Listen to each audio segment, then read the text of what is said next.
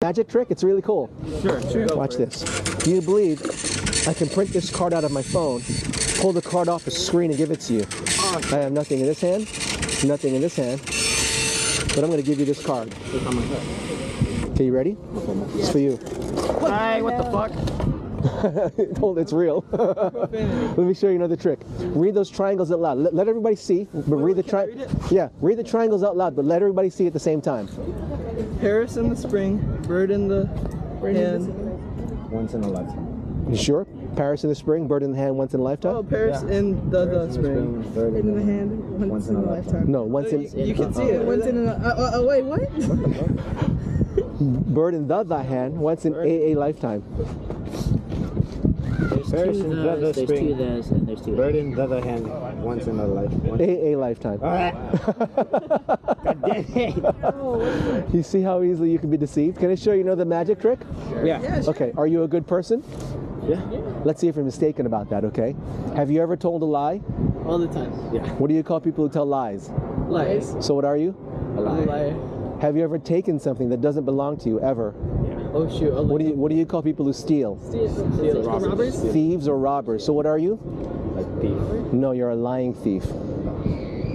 Have your parents ever punished you? Yeah. Oh yeah. That means you haven't always honored your father and your mother. No, they're just abusive. Don't be like that, Wyatt. I'm sorry. But you haven't honored your father and your mother. So by your admission, you're a liar, a thief, disobedient, rebellious. Is that a good person? No. See, you were wrong about that. Damn. And if you died today and God judged you, would you be innocent or guilty? Guilty. And should God let guilty people into heaven? No. No. So where would you have gone had you died yesterday? H-E-double. That's right. You said it, I didn't. Do you realize I didn't tell you anything, I only asked you questions. Yeah. So, but here's the good news. You don't have to go to hell. God did something for you because he loves you. What did he do for you? Jesus. He died on the cross. That's right. Does that mean everybody goes to heaven? No. Who goes to heaven? Most people do repent. So you say repent. Believers in what? Of what? Believe in God. Jews believe in God. Muslims believe in God. Are they saved? So what's the problem? Let me explain to you, okay? Let me kind of go back to the basics, okay? We're all sinners.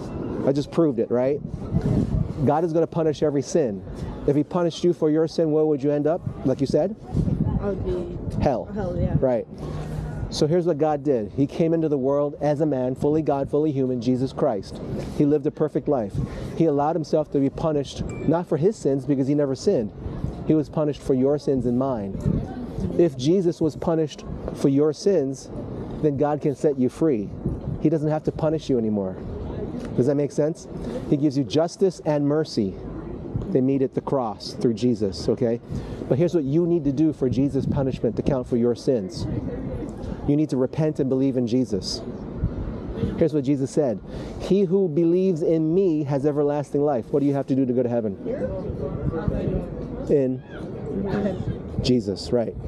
Here's what it says in Acts 16:31. Believe in the Lord Jesus Christ and you will be saved. How do you go to heaven? I believe in the Lord Jesus Christ. Believe in Jesus. Read John 3:16. What's your first name? Lucas. Lucas. I'm going to change 3:16 by adding your name to John 3:16. For God so loved Lucas that he gave Jesus. That if Lucas would believe in Jesus, he won't have to go to hell, but he can go to heaven. How do you go to heaven, Lucas? By believing in Jesus. That's right. Do you believe that too? So you clearly didn't know how to go to heaven until I explained it to you, right? Yeah. I just shared with you what's called the gospel. Do you believe the gospel? That Jesus died for you, rose again for your sins, okay? Are you ready to lay down your old life? Whatever sins you're into, drop them. Repent. Pick up the cross and follow Jesus. Are you ready to do that? A real, genuine following of Jesus. You ready? Yeah. Can I pray for you to receive Jesus? I'm going to make sure we're on the same page by asking 4 simple questions, okay? Do you agree that you sinned against God? Yes. Do you believe that Jesus died for you on the cross and paid the penalty? Yes. Do you believe he then rose again on the 3rd day? Yes. Yes. Do you commit to believe and obey Jesus forever and ever? Yes. What's your first name? Eduardo. Eduardo? Eduardo, yeah. Lucas. Lucas? Daniel. Daniel? Wyatt. Spell it. W-Y-A-T-T. Wyatt, okay. Heavenly Father, would you please receive these 4 young men into your kingdom? They just heard the gospel and understood for the first time. Would you please save them by the power of Jesus' blood? Fill them with the Holy Spirit. Help them to be able to obey you by the power of the Holy Spirit. We'll pick that up in a second. I'll give you a new one. Would you please change them, wash away their sins, and help them to follow you? Turn them into mighty warriors for the kingdom. In Jesus' name, amen. Amen. Listen, guys, if you truly, truly did repent of your sins and believe in Jesus, you're saved right here, right now. But there are real believers and there are fake believers. Let me tell you how you can know what's the difference. Only 2 things. 1, you continue to believe the gospel, that Jesus died for you, rose again, and that by repenting of your sins and believing alone, before works, without works, okay, you're saved. And 2, you continue to grow in holiness. It's not just believing the right things in your head. Those right things that you believe in should change you into a new person and continue to change you. You should grow in holiness, become more and more like Jesus and less like the devil. If you have those 2 things in your life continuously to the day you die, you have every assurance that you're going to heaven. Does that make sense? So let me ask you this. Do you already go to a church? Yeah, I'm confirmed. Okay, so you're a Catholic? Yeah. Can I show you something really super important out of the Bible?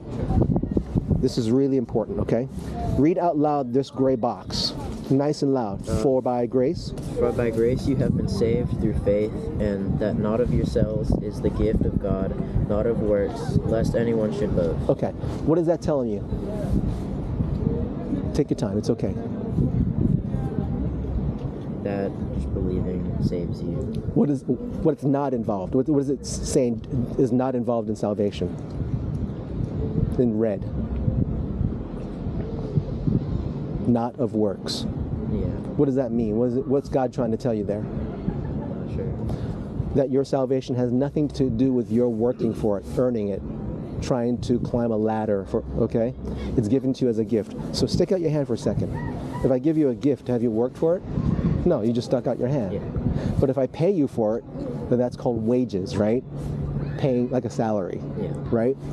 So the only thing you can earn is death. For the wages of sin is death, but the gift of God is eternal life through Christ Jesus, okay? So the reason why, you can keep that, the reason why I pointed that out to you, do you agree with what the Bible says here? Yeah. The problem is the Catholic Church doesn't agree with the Bible. The Catholic Church says you have to work for it, plus believe in Jesus. Yeah. But the Bible specifically says here and in like so many other places that you can't work for it. So I would encourage you to find a good Christian church. Do you live in the South Bay area? I do. Okay, try Calvary Chapel South Bay, Hope Chapel, South Bay Community Church, Calvary Chapel LAX. There's a bunch of church websites listed in there. I'm going to give each one of you one, okay? We got more. And then, let's see. Think All right. James counts. So I'm pretty sure the priests in there do not agree with Ephesians 2:8 and 9. I don't know if you're old enough to decide what church to go to. I think I am. Okay.